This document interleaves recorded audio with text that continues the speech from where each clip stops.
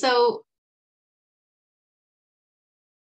welcome everyone this afternoon to the annual Spring Section Leaders meeting.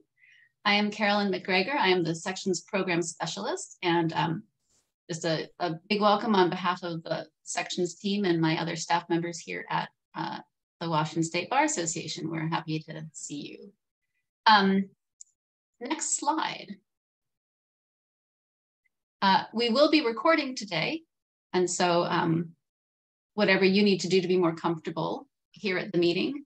And we're recording for a future playback and for our records and for viewing by those members who are not able to make it. So welcome. Our plan for today's meeting, we're going to begin with a little celebration of 50 years of WSBA sections and some team updates. Then we'll be moving on to FY24, fiscal year 24 budget planning. Then following that up with working with our WSBA CLE team. And then an open dialogue session. And then we'll be closing, take any questions. And we're hoping to fit this all into 90 minutes. So we didn't plan an official break, but just invite you to step away and come back as needed for your own comfort. Okay, next slide.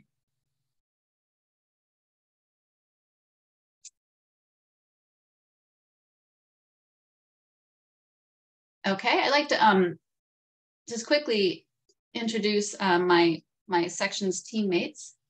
We'll be hearing from Noah Becky, sections program coordinator, Shell Gigax, our Member Services and Engagement Administrative Assistant. And I'm pretty sure that Julianne Unite, our Member Services and Engagement Manager, may pop in with a few words during our open dialogue session, if not sooner, to answer questions. Okay, next slide, please. Congratulations, WSBA sections and section leaders on 50 years of serving your members. This just happens to be the 50th year of sections at WSBA. And we thought we would celebrate with a short trivia quiz.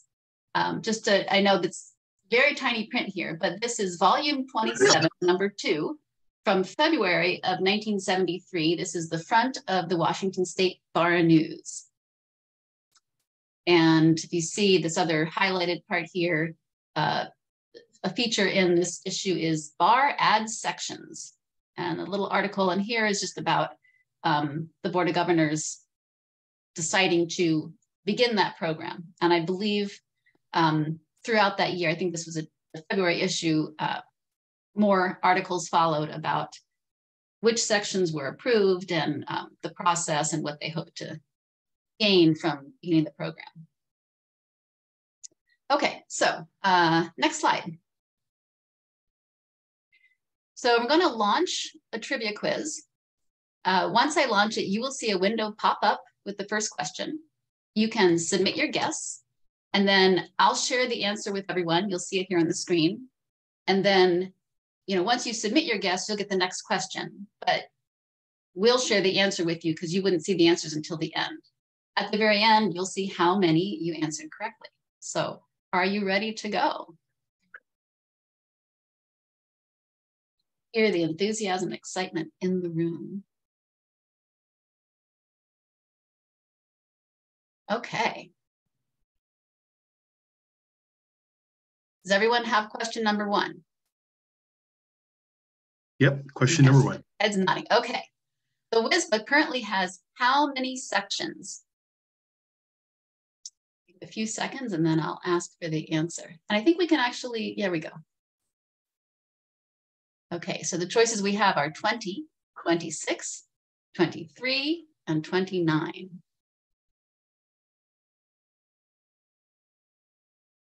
And if everyone's entered their answers, what is the answer to question number 1?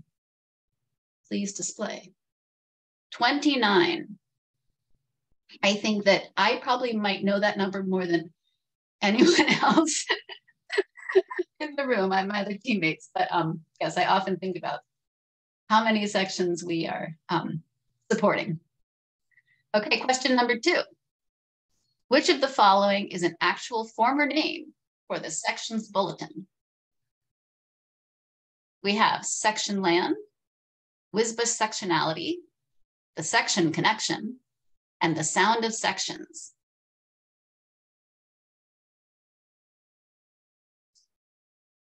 And the answer is section land. I actually don't recall the year. I think it was in the last 15 years that was the title of the bulletin. Okay, question number 3. What year did the WSBA BOG approve the creation of the sections? 1947, 1965, 1973, and 1989. Okay, I'm going to share that it is the 50th anniversary of WSBA sections, not to influence your answer in any way whatsoever. And the answer is 1973. Okay, question number 4.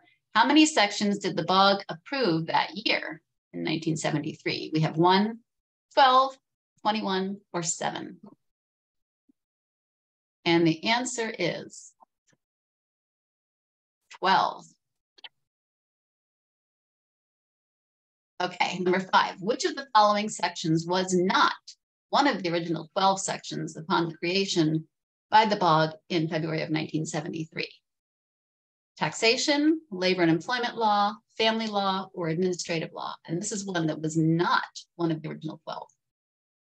And the answer is labor and employment law. Okay, next question. Which of these sections was one of the original 12 sections? And we have elder law, intellectual property, environmental and land use law, and senior lawyers. And the answer is environmental and land use law. Number 7, how many signatures are required for the Board of Governors to consider the creation of a new section? We have 40, 111, very specific number, 75, and 150. And the answer is 150. Question 8, what are the major functions of a WSBA section? We have networking, a seasoned voice for the legislative process, CLE offerings, a reason to party, all of the above, or none of the above.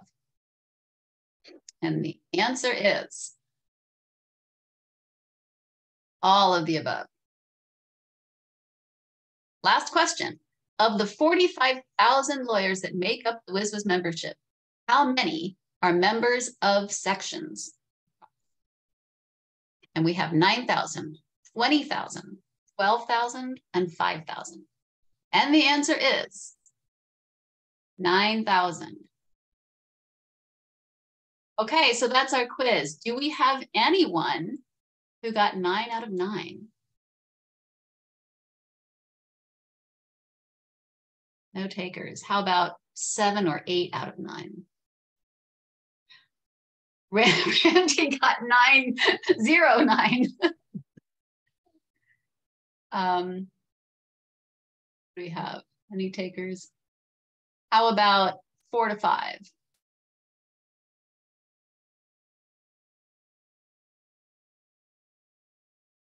Michael, congratulations. Okay, at this point, I'm not going to keep asking because I don't want to embarrass anyone. So hopefully you enjoyed that little quiz. It was fun to do a little bit of research and learn more about the history of sections. Okay. So now we're going to be moving on, next slide, to some sections updates. I'm going to hand it over to Noah Becky, our sections program coordinator, to give you an elections update as well as a few other updates. Thank you very much. I do want to just say really quick that when Carolyn and I were putting the answers together, I kind of threw some of those questions together before I looked up the answers, and I would have gotten the same amount. I think I only got about 3 of them right when we were researching. So don't feel too bad. So first thing we're going to talk about real fast is elections. Nominating committees, the majority of nominating committees should have received their application, or their instructions for completing the candidate slate form. You will be able to submit that form, hopefully get that to us by May 15th. Again, this is the majority of sections. There are several sections that have a slightly different timeline than the others. But like I said, we hope to have those candidate slate forms to us by May 15th with a ballot finalization date of May 30th. That gives us enough time to create each of the sections ballots, test them, and make sure that they all work properly before voting begins on June 5th. And again, like I said, there are certain sections that have slightly different timelines. And if you have any questions about those timelines or you're unsure of what they are, please reach out to us and we'll definitely help you with that. But again, the majority of sections have followed this timeline. So yes, May 15th, make sure we get those candidate slate forms in. The ballots will be finalized and needing your approval on May 30th or before May 30th. And the voting will begin again for most sections on June 5th. For all sections, you will be receiving the results, the final results of those ballots, of those voting on July 7th. And that is not different for the sections. All sections will be receiving that information on July 7th. One more time, just to reiterate, this isn't every section, but one thing we want to stress is please make sure that you are looking for and responding to section emails from WSBA in a timely manner so that we can make sure we hit these deadlines correctly without any issues. Next slide, please.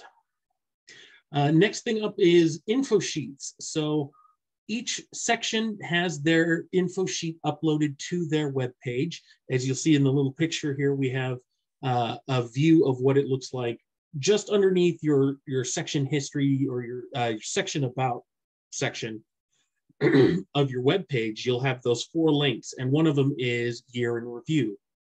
If you click on that, you'll be able to see the info sheet that we've created. It comes from all the content that we were given from your fiscal year 22 section annual reports. Those section annual reports are vital to making these. So just keep in mind that we'll be coming around to that in several months here as well. If you have any questions about those, don't hesitate to reach out to us. They are designed as a tool that you can use to help with publicity, member recruitment, garnering information just for your own knowledge about what you can do to expand your section, things like that. If you have any questions, like I said earlier, please let us know. If there's any issues, I believe I've tested all the links and they all worked when I tested them on Friday. If for some reason it's not working for you, let me know and we'll make sure that gets fixed. Next slide, please. Last thing, I'm going through each of the sections web pages and updating, making sure all the information is correct and current. One of the things that we will be adding to all section web pages will be a page navigation section. So in the photo you see here under the Join Now button, there will be these anchor links. And each of these anchor links will take you directly to that heading within the web page.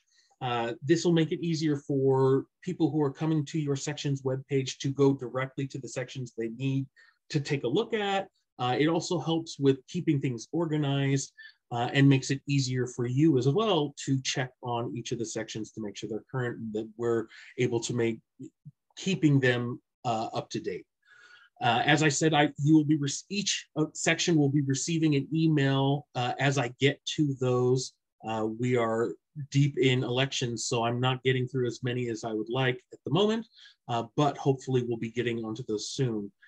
So keep an eye out for those. It should be going to the executive committee, and we can work together on what kind of anchor links you would like on your web page, making sure that all the information is updated, and seeing if there's anything you'd like to add to your web page.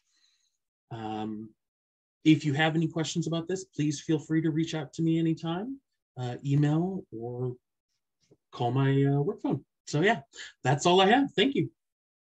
Thanks, Noah. Now we're going to turn it over to Shell Gigax, our Member Services and Engagement Administrative Assistant, for news about upcoming listserv cleanup and another item or two. Shell? Hey, everybody. Hi, if we haven't met or you don't know who I am, my name is Shell. I'm the administrative assistant for the Member Services and Engagement team. And I'm just going to go over a couple of quick items for the listserv cleanup and then the Young Lawyer Liaison program for you. So we'll start with the listserv cleanup. We started this last year. It has been done in the past, but last year was the first year that I have done it. Put it that way. So we want to make sure that all of current section members are subscribed to the WSBA administrative listservs, because that is a huge benefit of your sections. So we are going to go through and just remove those that are not current section members and make sure that everybody is up to date on that. So just a short timeline for you. We will be drafting communication and implementing that throughout mid to early May, and then early June. So notifications to you section leaders will go out early in May, letting you know that that is coming up and going to take place. And then we will send out a separate notification to section members. And that'll be kind of mid-May timeframe. And then the cleanup itself will take place in late May to early June. Big question on this that we get from a lot of members, and you're probably thinking already, what if I use a different email for my listservs than I have for my WSBA account? That is a great question. We will be sending out a Microsoft Forms for members to complete that can indicate the email address that you want to use for the listserv, as well as your My WSBA account email address, so that we can differentiate those and I can take out the ones that need to be taken out, because unfortunately those two programs don't talk to each other. So that's a manual process that we will do on the back end for you. But that will go out in that mid-May timeframe there. Next slide. All right, and then so the Young Lawyer Liaison to Sections program. So this was kicked off on April 11th. Not all sections are eligible in this recruiting cycle. As you may be aware, it's a 2-year position. So we are kicking off recruiting for positions that'll start October 1st, 2023 and run through 2025. There are a couple of sections that have a 1-year interim opening, and those were indicated on that kickoff announcement as well. So if you did not see that announcement, please double check your inboxes, section leaders, and go back and see if you can find that. If you need me to resend, please feel free to reach out and let me know. It's important that we get those section checklists back from you. Without that, we cannot communicate to your candidates what you want them to accomplish in their position. And that checklist submission deadline is going to be May 10th. And again, not all sections, not all 29 sections are eligible for this recruiting cycle. So if you didn't receive it, it may be that your section is not eligible. And then applications will be made available to candidates through My WSBA on May 25th. And they'll have about a month to finish that application. So that deadline will be the 27th of June. And then your selections for who you would like to serve as your Young Lawyer Liaison for this fiscal year or upcoming fiscal year are due back to us on August 10th. And then we have a orientation for incoming Young Lawyer Liaisons on September 25th. And we encourage all of you as section leaders to participate in that as well. So. Thank you, Shell. Yeah, if you have any questions, concerns, anything at all, please feel free to reach out. send me an email, reach out to Carolyn, Noah, myself. We'll be happy to answer any questions that you may have. And if we have any questions now about any of the sections team updates, we probably have time for a couple.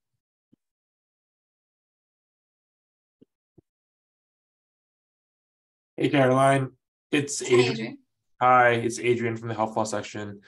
I had a question about the Young Lawyers Liaison section checklist. What is that? Shell, do you want to address that one?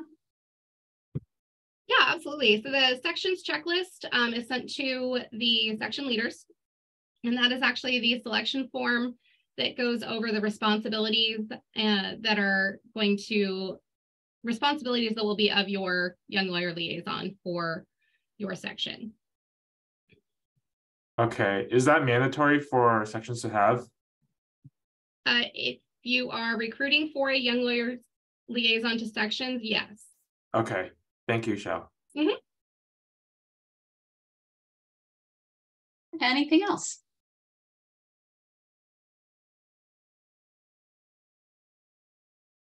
Okay, wonderful. Thank you. Now we're moving on to budget planning, and we have Maggie Yu, who's our controller. She's joining us from the finance team. Welcome, Maggie. Thank you, Karen. Thank you, everyone. Most of you don't know me, I'm Maggie Yu, controller at WSBA. And from finance team, we also have another member, Darshita Patel, join this meeting as well, who's our senior accountant and budget analyst. All right, so let's start our 2024 budget planning. Next slide, please. So for fiscal year 2024 budget schedule, May 1st, so budget materials sent out to section leaders. And then between May 1st to July 3rd, section leaders complete the budget material. And then between that, June 26th, budget process drop-in costs.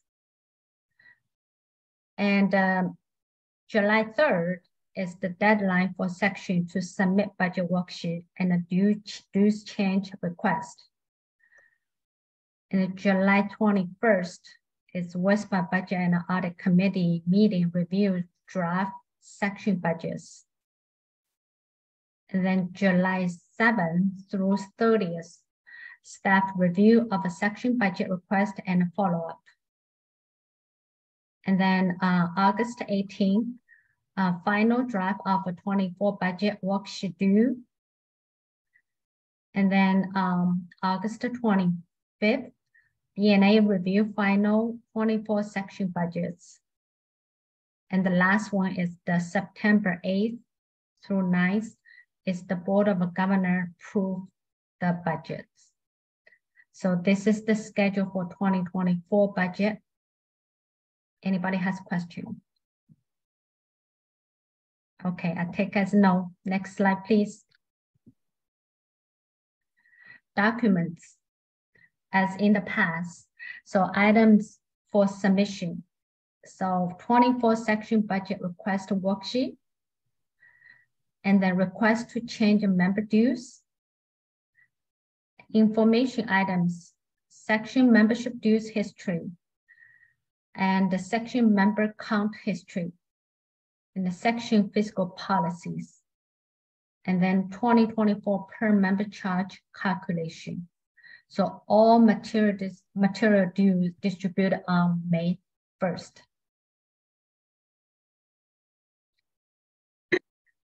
Okay, next slide, please. So here's the items for submissions. 2024 section budget request worksheet. So sample request worksheet included in the meeting material. And the worksheet includes 2020 to 2023 year-to-date budget and actual financial information. And we have 2024 budget column for section leaders to input dollar amount. And the last one is a narrative column to be filled out by section explaining the purpose of the funds and any calculations or additional information to support 2024 budget figure.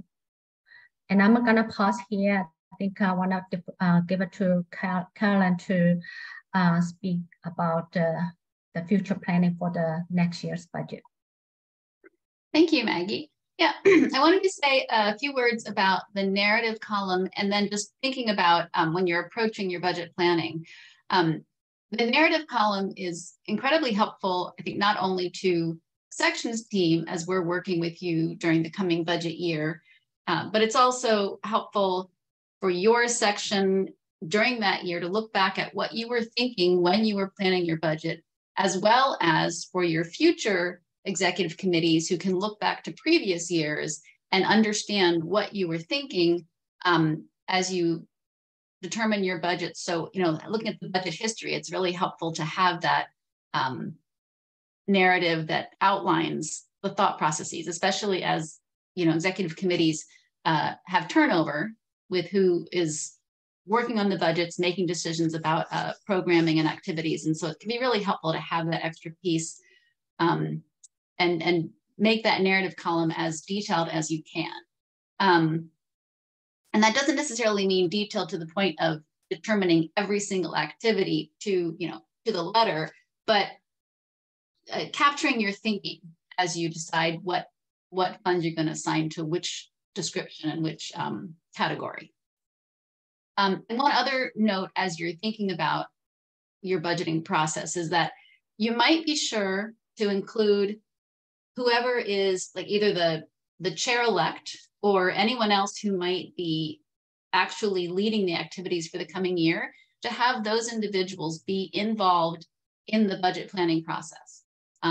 Because if the chair-elect is thinking about things they might want to be doing for the coming year, but they weren't present in the decision-making around the budget to determine where to put those extra dollars to, do those programs that they have in mind.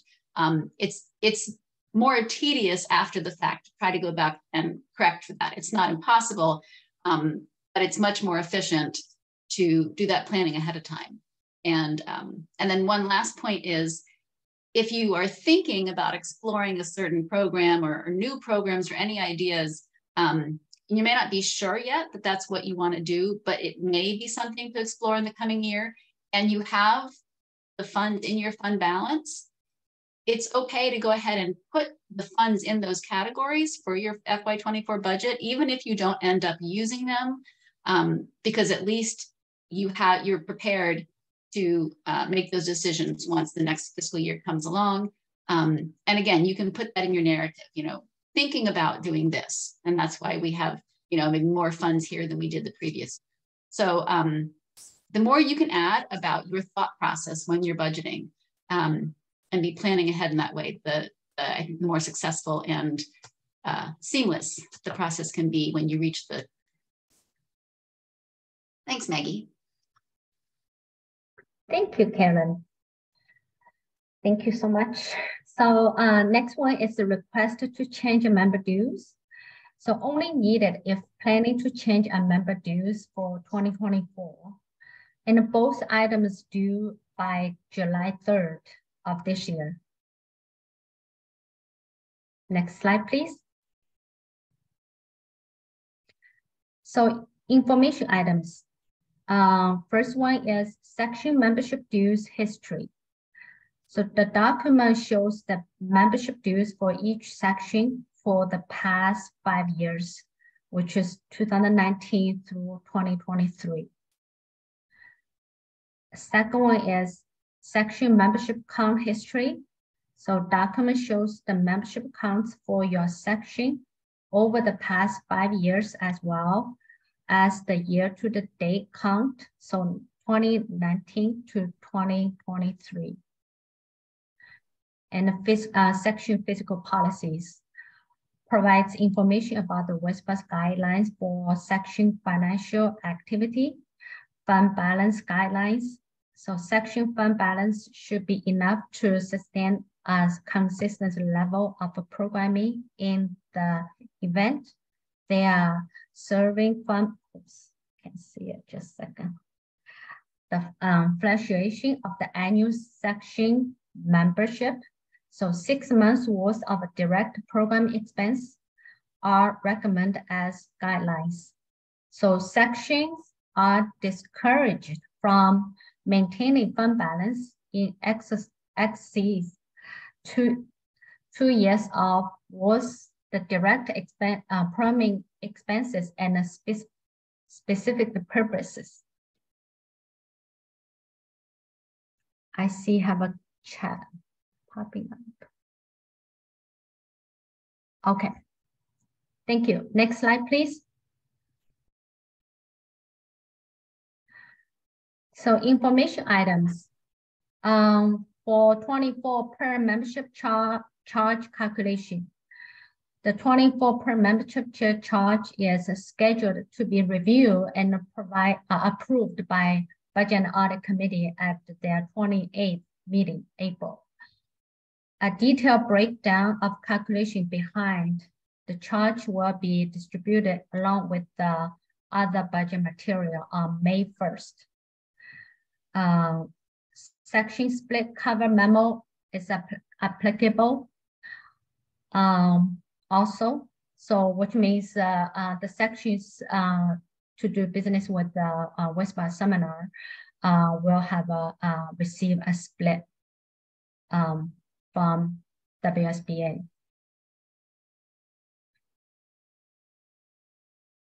Next slide, please. Questions. If you have any question or need assistance with your budget, please reach out to your section team or the finance team. Here is the email address you can reach out.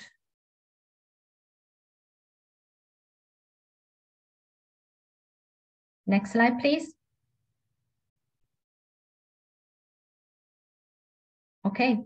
Okay, thank you, Maggie. Thank you.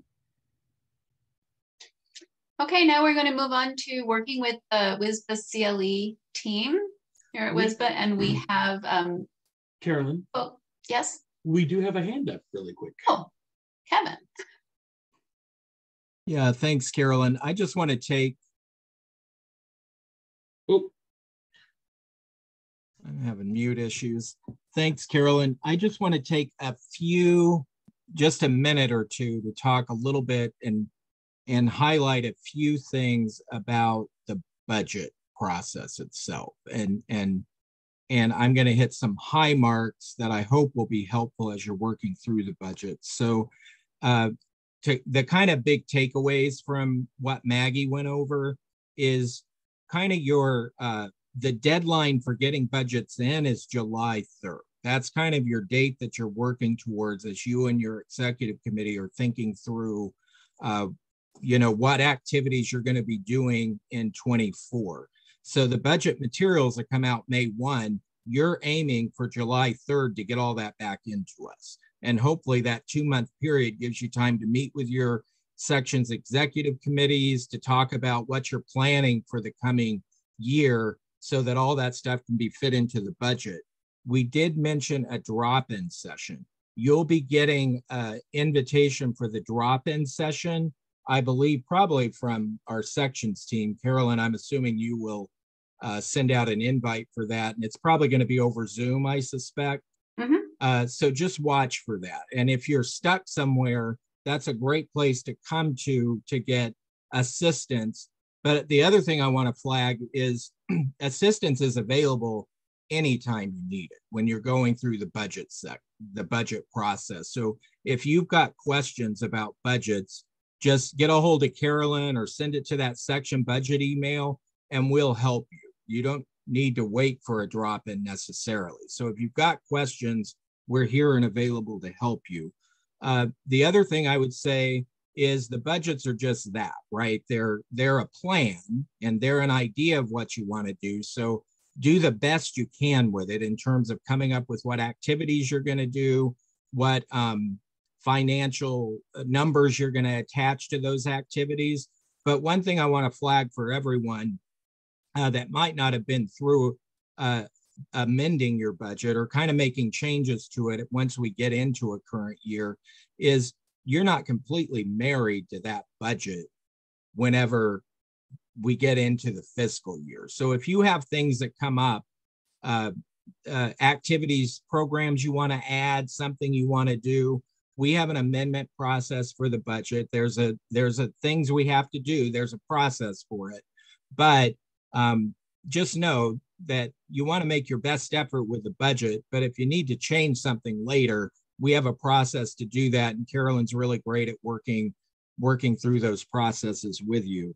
The other thing is, not all of you, and I just want to kind of put this out there as you're thinking about doing the budgets, there's going to be some things that are pre-filled in those worksheets so that you won't necessarily need to worry about. One is the estimated section splits. If any of you partner, and many of you do, partner with WSBA CLE, we'll come up with the estimated split for what we're estimating you'll receive for the split for the coming year. So you don't have to worry about that. The PMC, the same way, that's all going to be figured in. I do want to flag the PNC, the per member charge hasn't been finalized yet. It's going to be reviewed at Budget and Audit on the 28th, Friday afternoon. So if any of you are interested in that conversation, I invite you to attend the Budget and Audit Committee meeting. That's taking place, I believe, in the afternoon on Friday. So once the Budget and Audit Committee approves the PMC, that'll be sent out with the materials on May 1st. So you'll have all that information on May 1st. So I just wanted to point out a few of those things, just as you're thinking through the budget process. July 3rd is kind of your date, and we're always here to help answer questions, either through a drop-in or just reach out to us. And I see that Miriam has a question, and Kevin, either I can field this. You can follow up if you'd like. The question is, can you clarify if budgets are use it or lose it, or if they roll over to the next fiscal year? And that's a really wonderful question. So to clarify, the budgets are really a planning tool. So the budgets, like when you are talking about what money is in the different budget categories, it's just a way of categorizing your planning for the year. But your section fund balance is not a use it or lose it. The money that you have in your fund balance carries over from one year to the next. So you will create a new budget each year, but that's just a projection of how you think you're going to use your funds or what revenue you expect to come in. Kevin, if you have anything to add, or Maggie, about that. Answer to that question. No, I think what you said is right on. Yes, thank you, Karen. Are there any other questions about the budget process or budgets before we move on?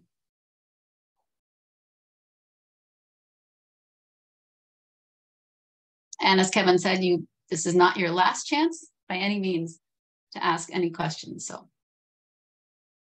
okay, let's move on to our working with CLE. Kevin Placci is going to join us for this section, Director of Advancement, and also Shanti Ragu, who is our Education Programs Manager. Kevin, I think you're on first. I think Shanti's going to kick it off and then hand it over. Next slide. So we're shifting focus a little bit here. And I just want to briefly start off today with a roadmap. We'll begin with welcome and introductions, talk a little bit about WSBA CLE portfolios, and dive into some of the ways sections may partner with WSBA CLE, including program options and considerations. So during this presentation, we're going to talk a little bit about the details involved with partnering with WSBA CLE. And by the end, hopefully you'll leave with some things to think about as you plan and budget for next fiscal year.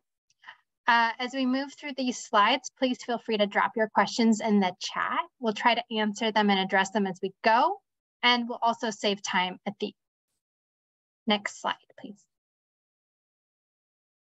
So Carolyn also already briefly introduced us. My name is Shanti Ragu, and I serve as the Education Programs Manager here at the WSBA. And I lead the team responsible for developing and delivering live and on-demand CLEs. I will hand it to Kevin for introductions and to walk us through the next few slides. All right, thank you, Shanti. And my name is Kevin Platchey. I know a lot of you. For those that don't know me, I am the Advancement Department Director here at the bar. And maybe briefly, I'll give you a high level of what the Advancement Department is. It gets confusing sometimes. We're not a fundraising department, first of all. We're really the department within the organization that focuses on member services and benefits. So in furtherance of our overall mission. So the programs within our department are our CLE program, the sections. We support the 29 practice sections. We have a new member program. We have rural practice that we run out of our department. We have a mentorship program.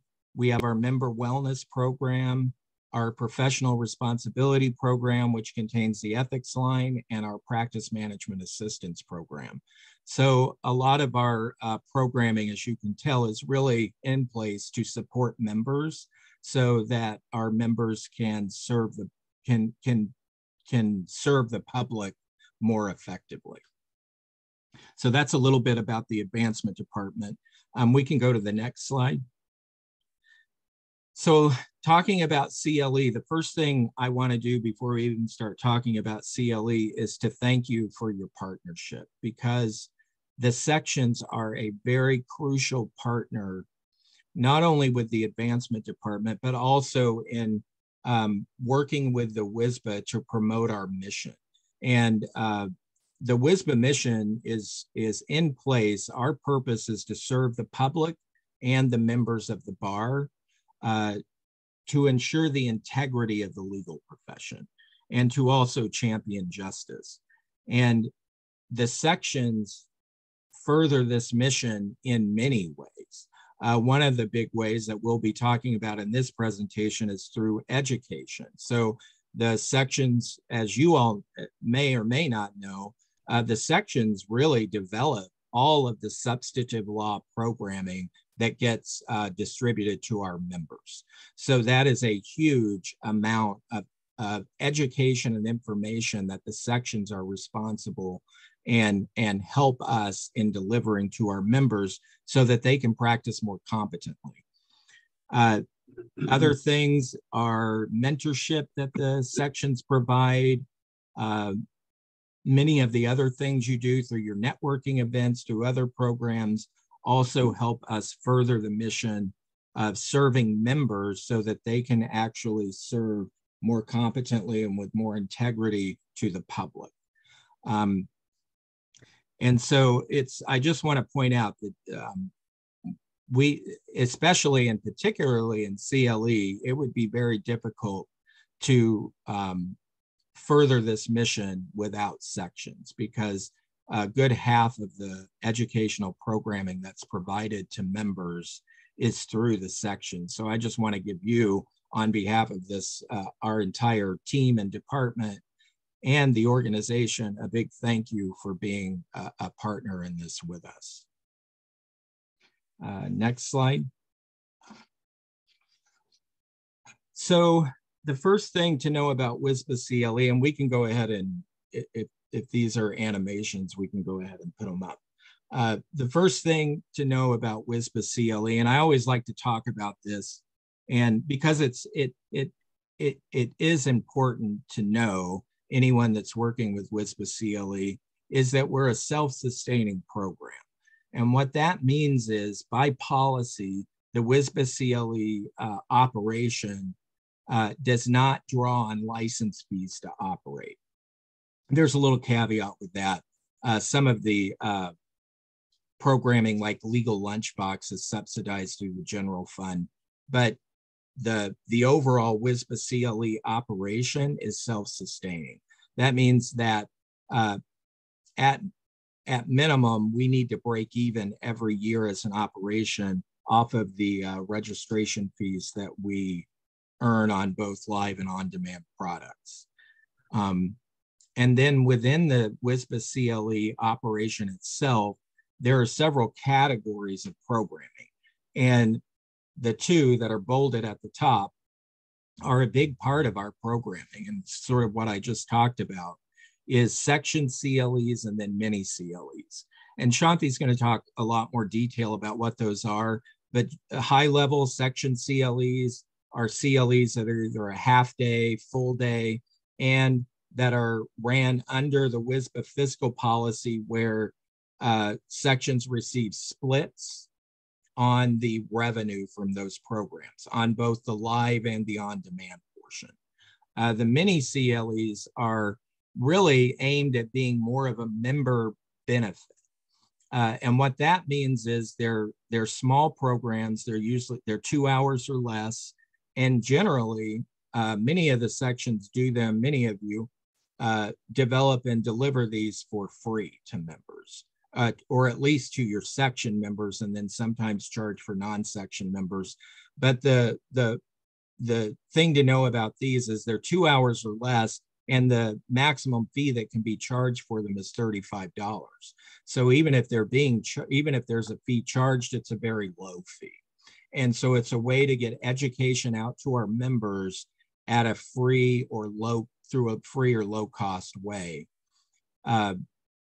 And then WSBA Presents is another portfolio, and that's probably the next largest of that portfolio. And under that portfolio, we really focus on things other than substantive law that we're kind of uniquely situated to offer. A lot of ethics programming gets done under that category, attorney skills. If there are subject areas where there's overlap between practice areas, sometimes we might do a program as WSBA Presents, or if there is emerging things within the profession or the law, we might want to do programming in that area. And we're very mindful, just so you're aware, we're very mindful to try and not duplicate what sections are doing with education, because we understand that sections have a role to play in developing programming, particularly if you're a practice section, a practice area section in your substantive area of law. So the next category is new member education. And this is a program that's really aimed at new members coming into the profession. And we define new members as generally, it's a little more complex than this, but I'll simplify it down to license less than 5 years. And what this education is designed to do is give various skills training and substantive training to new members to help them integrate into the profession better. One of our big programs in this area is TAP, our Trial Advocacy Program. And we have a 2-day seminar that goes over trial practice and then a 1-day mock trial where it gives new members the opportunity to practice their litigation skills.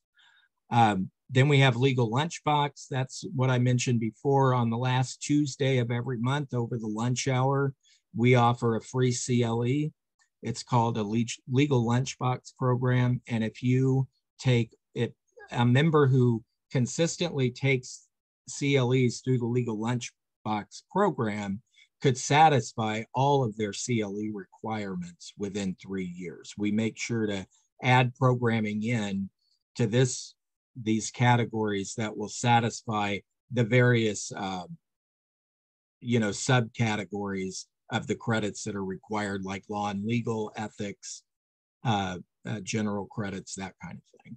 And then we have some regulatory programming that we work with our regulatory services department with, and that's our reinstatement programs. And we run 2 of them, one for attorneys and then one for LPOs. So an attorney that's been inactive for more than 6 years could opt in to take this program, the reinstatement program, instead of having to take the bar exam again.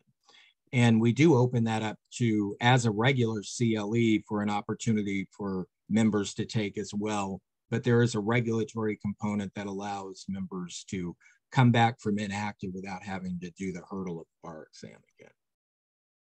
Next slide. And I think that is all of my presentation. Shanti's going to jump into more details around the section programming that's offered, and I will turn it over to you, Shanti, to do that. Thanks, Kevin. So with that broad overview of WSBA CLE programming, I want to dive into where sections come in. So next slide, please. As Kevin mentioned, sections can partner with WSBA CLE to deliver CLEs either through section CLEs, which is subject to the fiscal policy. We have a slide on that later. And those programs are typically your half, full, or multi-day programs, or mini CLEs. Hang on just a minute. Before we move along to dive into each one of them in more detail, I wanted to emphasize a couple things. So some sections do maybe focus on mini CLEs solely rather than half or full day programs, and some sections do some combination of the both. Regardless of what your section's planning to do, I would just like to emphasize maybe a theme that you've heard throughout this session is we'd encourage you to bring us on early during your planning, if you can, because it's helpful for us to hear from you about what you're hoping to accomplish and to learn how we may better support, as well as to guide you through some options and considerations. So questions are welcome. We're here to help as WSBA staff. Some additional big picture things I thought to mention, since the last couple of years have been challenging from the planning and development side. What are things looking like these days? How is engagement faring? How are we facilitating programs? You might be wondering. These days, more CLEs are being delivered via webcast only, with select ones delivered as hybrid or with in-person attendees. I do want to mention that hybrid and in-person events, they are well received, but they do require thoughtful planning and an advanced timeline. Some examples are, I'd encourage you to consider why people would want to come in person as opposed to attend virtually, and the purpose of gathering and the experience you're hoping to create for your presenters and attendees. Next slide, please. So you've heard a lot about section CLEs, half day, full day versus mini CLEs. So I am going to pull up a comparison. Next slide, please. And Kevin outlined this briefly previously. So, you know, what we'll see here is a big picture overview, at a glance comparison about some of the major differences between mini CLEs versus a half day, full day CLE. And those are the two main ways sections can partner with WSBA CLE to deliver CLE content.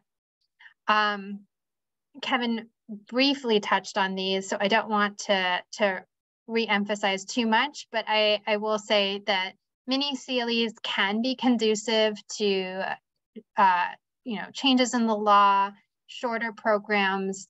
You know, they can be, as you can see, there are 2 credits or fewer and offered at $35 or less.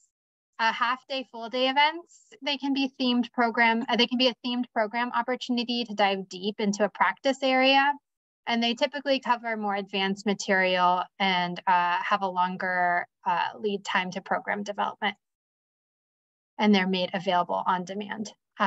So next slide, please. With that comparison, I wanted to get into a little bit more of the details of a half, full, or multi-day CLE. And I do want to recognize that we have a few members of our CLE team here, and I'd like to acknowledge them as well as invite them to say hello. We have Sally Romero here as our education programs lead, primarily responsible for what we'll call the section's portfolio of work. I don't know if Sally's here. I am. Good afternoon, everyone. Good to see you. Thanks, Sally. Many of you have had the opportunity to work with Sally over the last year or so, and really see your section CLEs come into fruition. So Sally will be your go-to for planning and developing section CLEs. Next slide, please. This is our very cursory timeline for you to consider. As mentioned previously, you're entering into budgeting right now. We'd ask that you note your plans pertaining to CLEs for next fiscal year in the narrative section in the lower right-hand corner of your budget worksheet. And where we come in as WSBA CLE staff, we come in knowing what you've kind of set forth for your fiscal year, and at about 6 months out, really start engaging with your volunteers to start the planning process, to start recruiting presenters, developing your topic and theme. 3 months prior to the program is really when we start to get into more of that back and forth logistics, working to market and deliver the program. And Sally will most likely be your go-to in supporting you in that timeline and meeting those markers. Next slide, please. As mentioned previously, section CLEs, half-day, full-day, multi-days are subject to the section fiscal policy where there is a share in any net revenue. This slide is a visual representation about how the expenses and revenues are tabulated. So we have our direct and indirect expenses tabulated up front for both the live and on-demand. And after all of those expenses are covered, there may be a net to the section, and that net is split between WSBA and CLE. As far as revenue goes, we tabulate the live revenue from the day of attendance, but we also track on-demand revenue over a 3-year sales cycle. So what you'll often see is kind of it's a slow trickle over a couple years, and you'll see if there is a net, you'll see a split of the net on an annual basis. There are different ways that sections may impact the expenses in a few ways. You do not have to budget for the expense in your section budget, except for if you are planning any sort of lunch or reception beyond what would be normally covered in the program. So if you're planning anything outside of that, you want to note that in your section budget.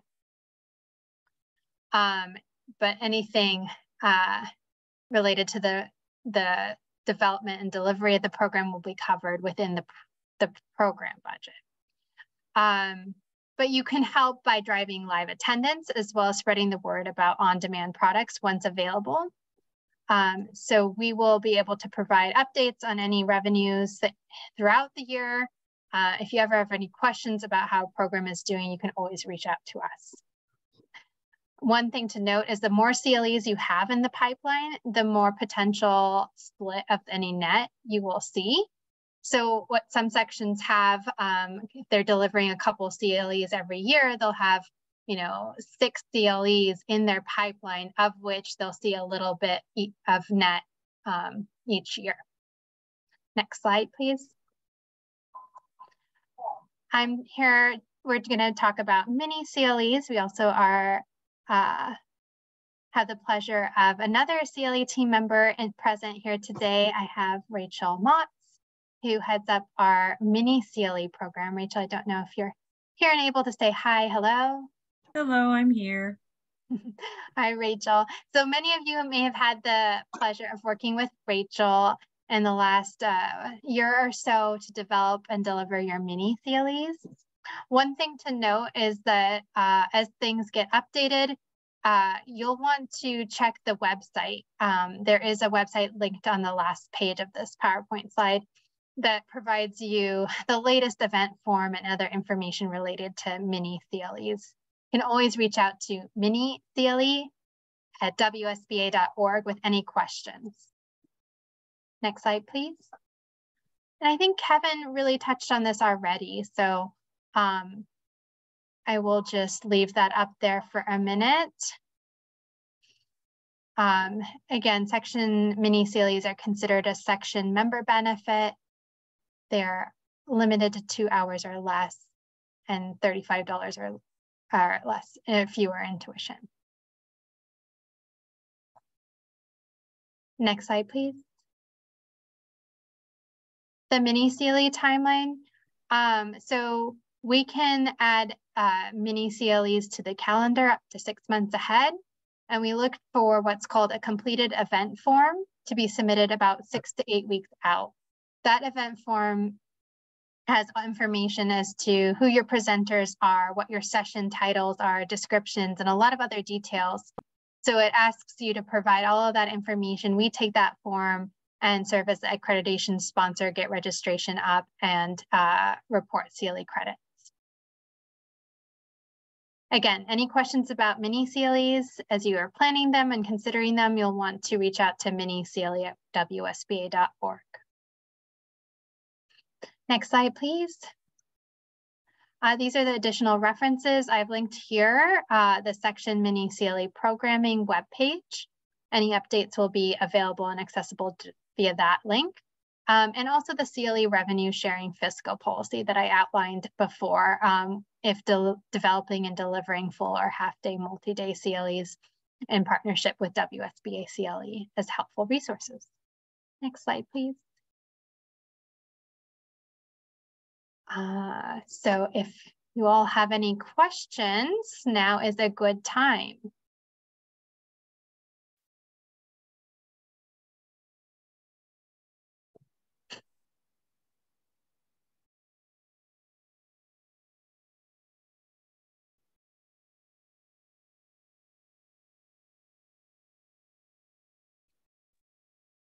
Well, I had a quick question. Yes.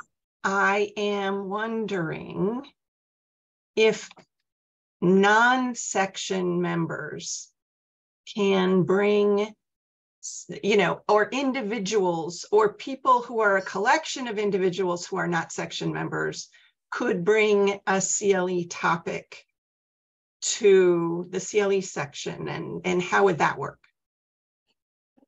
Great question. I think as a team, we're always interested in new topics that might be relevant to the membership. Kevin talked about our different portfolio areas that might fall under our WSBA Presents portfolio as something that might be not necessarily section specific, but maybe of general interest. So if you have an idea, please reach out to us. You can start with reaching out to me. I can put my email in the chat. We also have our main, maybe easier to remember, email at cle@wsba.org email. Does that answer your question? Yes, thanks. I Kevin. think, Shanti, I don't have a question, but I wanted to highlight one thing that you went over and maybe do a little more emphasis on it as you're planning your budgets. And that is, if you're planning a half-day or full-day CLE in partnership with the Washington State Bar Association, you don't have to budget for any cost associated generally with that program. WSBA CLE carries the cost of those programs. What Shanti did say is if you want to add something to it, then you would want to plan for that in your section budget, like a reception or something. The other thing to kind of put a fine point on is while we share revenue, we split revenue with the sections based on the net that is earned. If a program doesn't earn a net, the sections are not responsible for any of the cost or what you would see as a loss. So I think it's important that you understand that there's no upfront cost to you to develop the CLE with WSBA, and there's never going to be any cost passed on to you, after the 3 years. In fact, I'd be pretty safe to say most of the time it's a net earn that you get in terms of a split net revenue.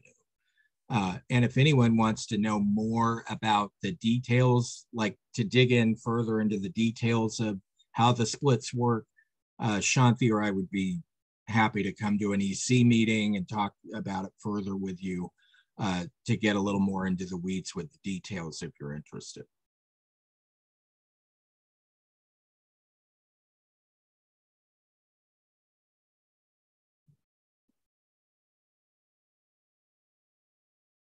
Yeah, so I think just as you're thinking about going back to budgets, maybe, as you're thinking about your budgets, while you may not need to budget for a section CLE, it's good for us to know whether or not you're planning one at this point, so we can plan the next fiscal year in partnership with you to understand what sort of topics we're bringing forward to the members and where there might be gaps in our offerings as well. So this is a good time to reflect on what your plans are for next fiscal year in addition to the numbers. And then, you know, Kevin said or mentioned how the financials work. You know, there are a lot of different ways to look at success. And I think the numbers are one way to look at it if you are receiving a net and all of that, but there are important reasons to develop content and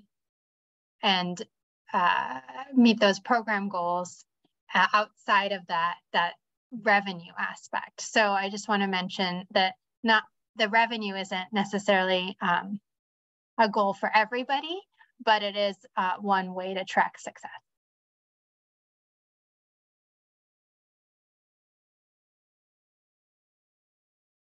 Carolyn wanted us to wrap up.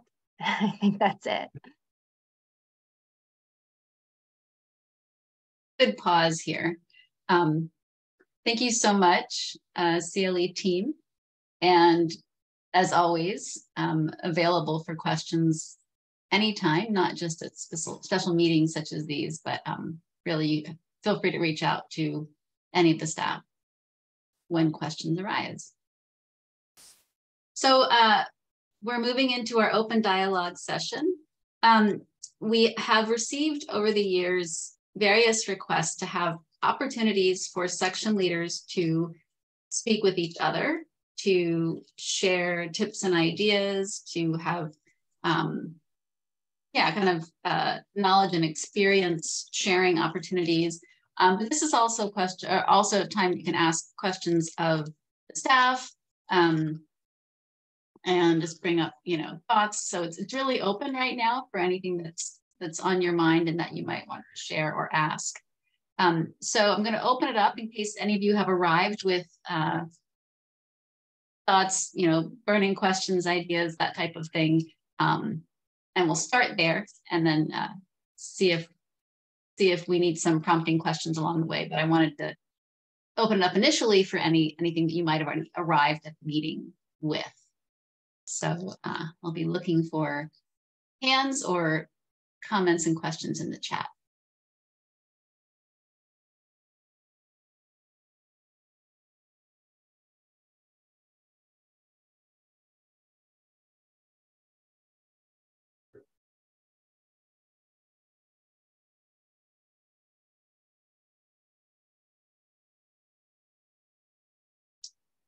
And I see a hand from Randy Wynn from the World Peace Through Law section. Hi, thanks for the presentation today. And I got to say that many CLE webinars have been just great for our section. I do have a new question that's come up recently, which has to do with section web pages. We're trying to figure out whether the web pages are primarily intended to show the world what our section is, and therefore sort of a marketing thing with links to history and administration and stuff like that, or is it primarily an administrative convenience where people can do things like learn who the chair is? Because the designs would be very different. And this is especially important because our sections necessarily use a common template for all sections, just with different information. Thanks. Right, thanks. I would, my initial response or my kind of feeling is that we are trying to do a little bit of both.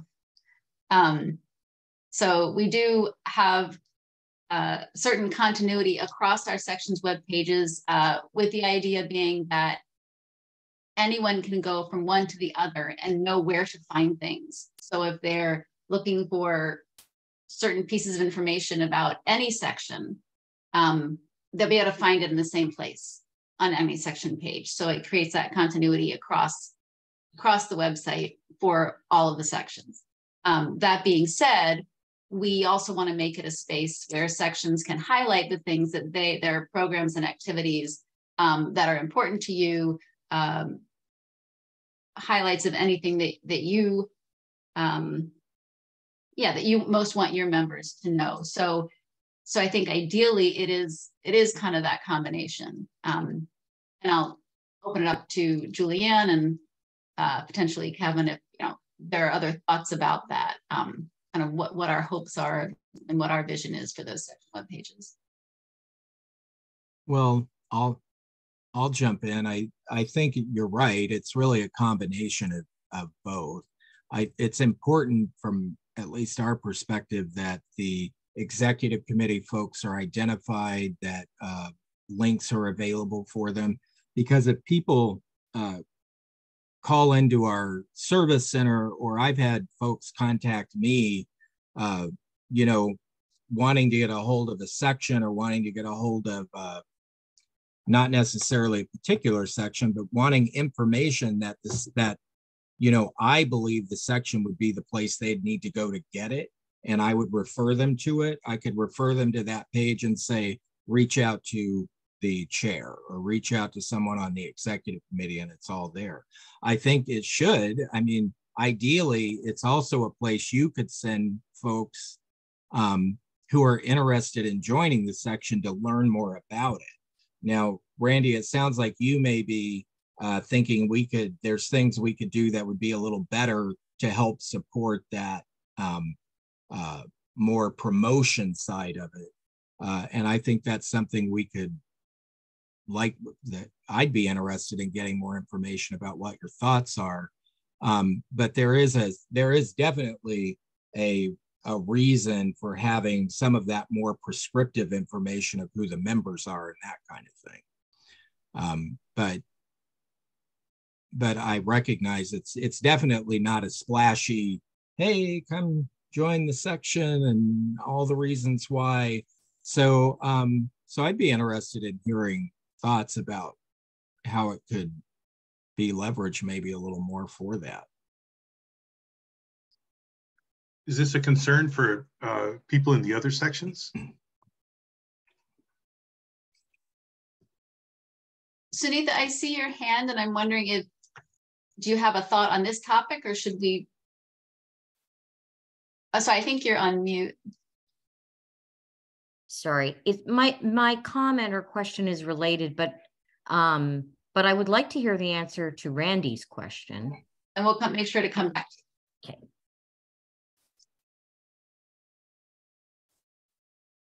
Are there other folks from other sections who might have thoughts about this, about how you would hope to use your web page? Anything about that?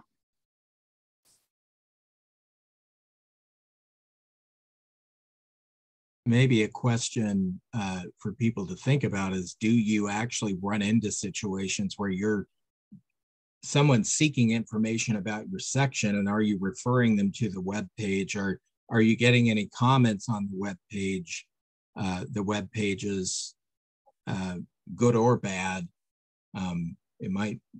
That might be a way to frame it. Are any of you using the web page for that reason, like sending folks to it so they can learn more? Or? But this might be part of an even larger question: is how do we present our section to the outside outside world? How do we market? Because I'll be honest, I don't know anything about marketing. It might be helpful if we did. Yeah. Well, I think you're touching on a really important subject, Randy. And it has to do with, you know, the bar in general has seen volunteerism decline, first of all, particularly since the pandemic started. And maybe it's something to do with that, but also I can tell you, I've seen, it looks like in looking at the numbers, that's also that same trend is affecting sections. I think I've seen a trend where sections are little by little losing numbers every year. So, and we do a campaign every year for recruitment in the bar, and it's right around licensing time. So we work with COM to do a recruitment so that folks who are renewing their license are encouraged to join a section. But I think we're getting to a time and place where it would be helpful probably to get folks internally with WSBA together with some section leaders and talk about how we might work more together and integrated in coming up with membership drives and membership campaigns so that we could leverage it together. I think maybe there's something to that where we sync up more. Because we do it, but we do it around licensing season and usually through e-blast and that kind of thing in terms of pushing out section information. But maybe if we were all working together and at the same time we're doing it, you're also working your networks and we're giving you tools to use to do it, might be gain a little more leverage. I think Pablo Hospital, pardon me if I mispronounced your name, made an interesting comment that the larger topic might be creating community spaces in general, like a Slack channel or something, so we can work together conveniently. Pablo, is that what you were trying to say? Yeah, thanks, Randy. In that sense, I think, you know, there's what I've noticed about the website is that it's very static, right? It doesn't really lend itself to any sort of networking or anything. It's more about here's some information that may or may not be fresh. Oftentimes it is a little bit stale. So I think part of what we should be doing or striving to do is move the networking into a more dynamic space so that it's not just emailing a listserv and hoping someone replies, where most people will just ignore the email because it's spam or whatever, but rather start creating spaces for people to communicate, whether that's through a Slack channel or communities or teams or whatever, you know, platform we want to think of, but start creating more of a virtual community now that we've transitioned a little bit more to this remote / tech supported environment, right? And particularly because not everyone is based in sort of the King County area, even though a lot of our members are. Having more spaces, more virtual spaces, will allow us to connect to the entire membership throughout the state more often, and I think more meaningfully as well. And Sunitha, I know you have your hand up, but could I just make one comment? And I may ask, and Paris, I may put you on the spot here. I think Paris Erickson, our volunteer engagement advisor, is here. Is that you, Paris? I am here, yep. Awesome. And I don't want to go too far down a rabbit hole with this, but we're piloting a volunteer platform that may get to some of this ability to pull people together. And Paris, I might just turn it over to you to talk a little bit about that. I know you're leading it because it sounds like that could be an opportunity if it moves forward to allow sections to do some of exactly what Randy and Pablo are talking about. Yes, absolutely. So we're currently working through a contract to move forward with a 1-year pilot project with a company called Higher Logic. And the scope of the pilot project would be to support 10 to 12 volunteer groups. So our universe for this pilot would be focused on supporting the work and the engagement of section executive committee members, for example. And Higher Logic would allow us to create communities for each section executive committee where you could chat with each other. You can post materials. Let's say you want to share the upcoming agenda or a draft CLE agenda that you're working on for a mini CLE. It can become kind of a workspace for a section executive committee. And we anticipate, this to be something that could be very helpful for our volunteer groups, including committees, boards, and section executive committees. One feature about Higher Logic that I am excited about is it does have the capacity to expand in terms of scope. So if the pilot goes well, I would anticipate we would reach out and engage with all of our volunteer groups as kind of the next phase. Again, if the pilot were successful, we would then move towards our larger volunteer community. And then beyond that, maybe there's possibilities to open it up to section members and create online communities for section members within those sections to engage with each other and to engage with the executive committee.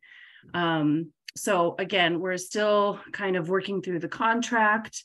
If all goes well, we'll embark on that one-year pilot project. I anticipate to be connecting with Julianne and her team in order to engage some section executive committees that would be interested in that pilot project. And so more to come on that, and I can answer any other questions. But that's just a little gist of kind of what we have lined up that should really start to kick off pretty soon. Again, if all goes well, but pretty soon we should be able to move forward with that. Kevin, does that kind of satisfy? Did you have it? Okay, great. Well, unless others have questions. Yeah, that's absolutely. What was running through my head when Randy and Pablo were talking is this might be an area that they could.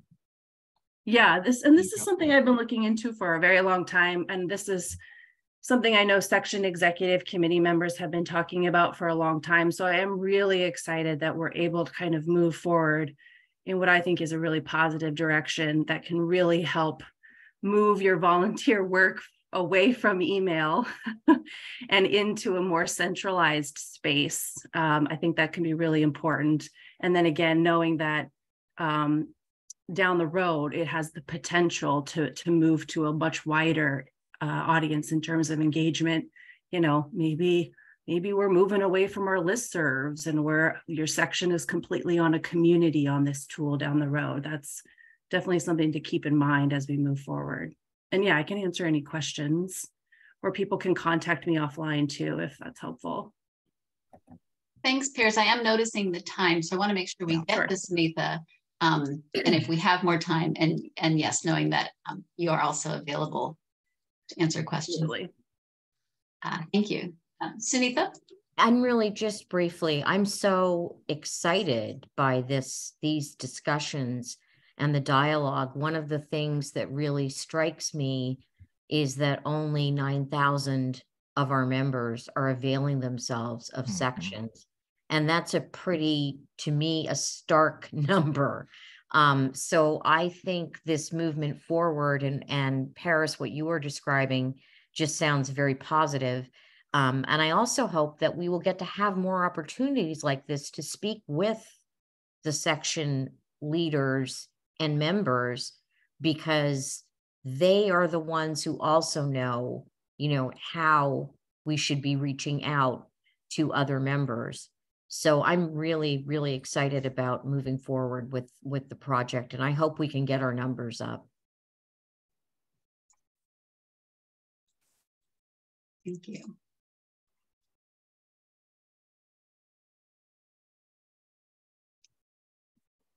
Anyone else in the last minutes? I know this ended up being a little bit of a shorter time slot than we were hoping, and we can maybe consider just having a separate lunch discussion time that's devoted to this in the future, if that's of interest. I'm glad we're having some discourse. Any last questions?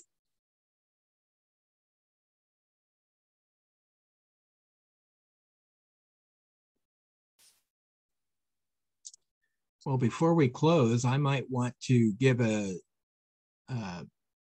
shout out or a mention to, I see Martha's on with ELUL. It sounds like Martha, and I thought we had someone else from ELUL. Well, Jason and Martha are on. Your mid-year is going gangbusters, it sounds like. We filled up the venue. It sounds like the venue's full. So it's really encouraging to see that, that folks are turning out. What are your thoughts?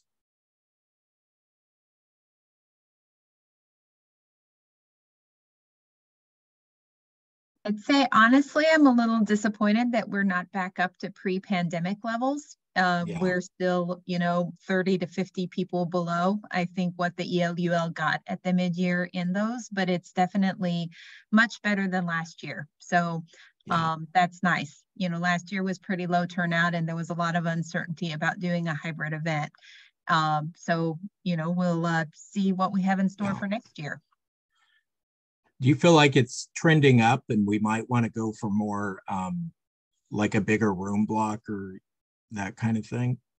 Definitely. And I think we'll want to be really careful about the venue selection to make sure that there's enough space. Pre-pandemic, we kind of went back and forth between Alderbrook and Suncadia, but Alderbrook doesn't have that hybrid option, or at least hasn't the last couple of times we've asked.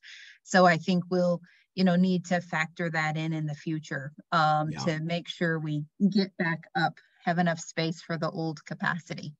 Yeah. It feels like it's almost there again. Yeah, which is great. That'll be fabulous when that happens. Yeah, that's awesome. Well, I do want to be mindful of folks' time. Just want to thank you all again for coming. A reminder that we will be following up this week with a meeting evaluation via email, and then also links to the recording of the meeting and the PowerPoint. And we'll be posting that on the volunteer toolbox as well. So, and again, as always, thank you for your dedication to your sections and to the WSBA's mission. We couldn't do it without you. So thank you very much. I hope you have a wonderful rest of your day. Thank you, everyone. Thank you.